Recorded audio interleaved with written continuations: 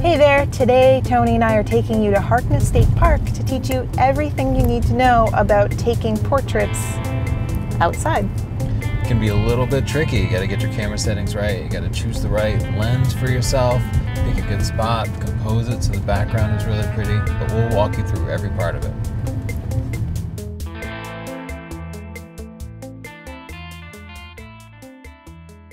The first thing we want to do now that we're here is choose our background. Now, here at Harkness, we have a number of options. We have a beautiful pergola back here, we have some greenery, and we even have the ocean on the other side.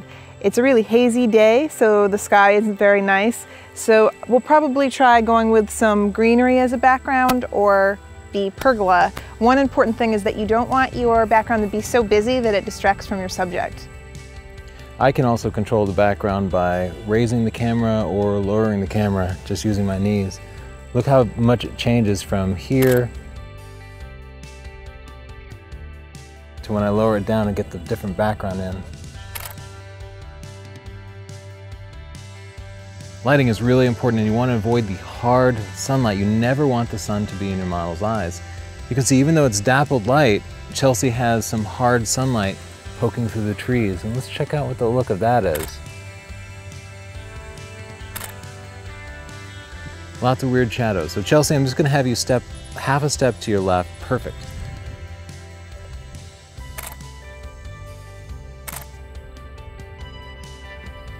What a difference the shade makes. But you might notice that some of your pictures in the shade have soft, even light, but not enough catch light in the eyes. If you need some fill flash, you can use a flash with a diffuser or a bouncer like the Rogue Flash Bender.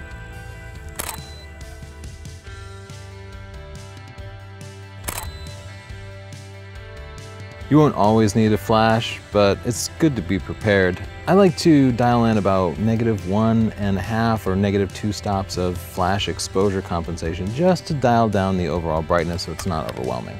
If you're shooting in full sun with a fast lens, you'll probably need to use high-speed sync or HSS. Never hurts to have it on if you're unsure. Here's a tip to remember. Add flash to darken an overexposed background. The camera compensates for the extra light from the flash by reducing the overall exposure. As a result, Chelsea's face stays the same brightness, but the background gets darker because the light from the flash doesn't reach that far. Some people like primes for portraits, but me, I like zooms because I can easily zoom from a wide shot to a nice tight shot. Makes the whole shoot just go faster. I also like a fast lens with a low f-stop number like this 7200 f2.8. Check out the difference between shooting at f2.8 and a higher f-stop number.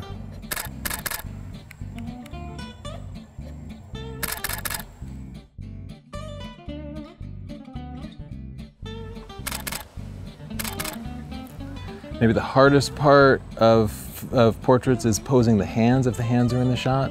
You don't want to see the backs of somebody's hands. If possible, have them turned sideways or hidden away. I'm also demonstrating putting something out of focus in the foreground. It's just a great way to add a little touch to the picture, a little something extra. One more thing about the hands, if they're closer to the camera, they're going to be more prominent in the frame. If you bring them more into the same depth of field as your subject, then they're going to be proportionate to your subject. Every few minutes, take a moment to review your shots closely by zooming in all the way on your LCD screen. In particular, look for hair that's falling in front of the face. While a few flyaways are inevitable, a chunk of hair in front of the face, like this, is difficult to fix in Photoshop. It's much easier just to ask your model to fix their hair. Always check the edges of your frame. You want to crop between the joints, between, say, the wrist and the elbow, or the knee and the ankle, or the knee and the hips, never right on a joint, and you don't ever want to just barely clip fingers, either crop well in or leave plenty of room. For full body shots, your model will look thinner if they visually separate their arms from their body.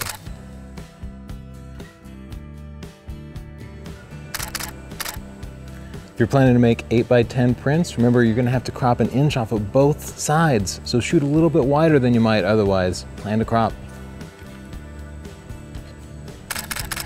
We tried to grab some shots of Chelsea in the grass, but the sky was too bright. Nobody looks good when they're squinting. Either block the light with a diffuser or choose a different spot. If you absolutely must shoot into the sun, Sometimes you can get a few frames by having the model close their eyes, count to 3, and then open their eyes wide.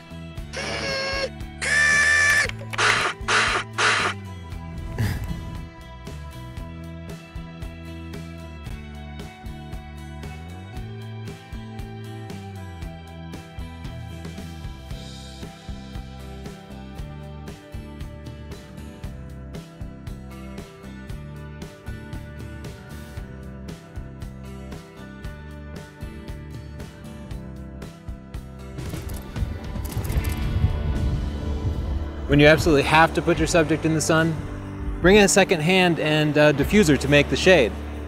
Justin will just hold the diffuser up between the sun and Chelsea and cast her in shadow. Check out the difference between direct sun and the diffuser. I can control the line of the horizon by bending my knees. Down low, the horizon follows the rule of thirds, and because it's behind her, it adds depth. If I were to stand up and hide that horizon, the picture's much less interesting. You'll never get the horizon perfectly level when shooting portraits. Leave a little room to crop so you can straighten the horizon in post. If you decide to go off level, twist it far enough so it looks deliberate. That's known as a Dutch tilt. The wind was just too intense, so we wrapped up the shoot. If you like that video, hit subscribe to see more like it. New videos every Tuesday, Thursday, and Saturday. And of course, check out our 3 books: Stunning Digital Photography for learning photographic techniques, Lightroom books for learning post-processing, and our photography buying guide tells you all about gear. Thanks. Click like, share, thanks.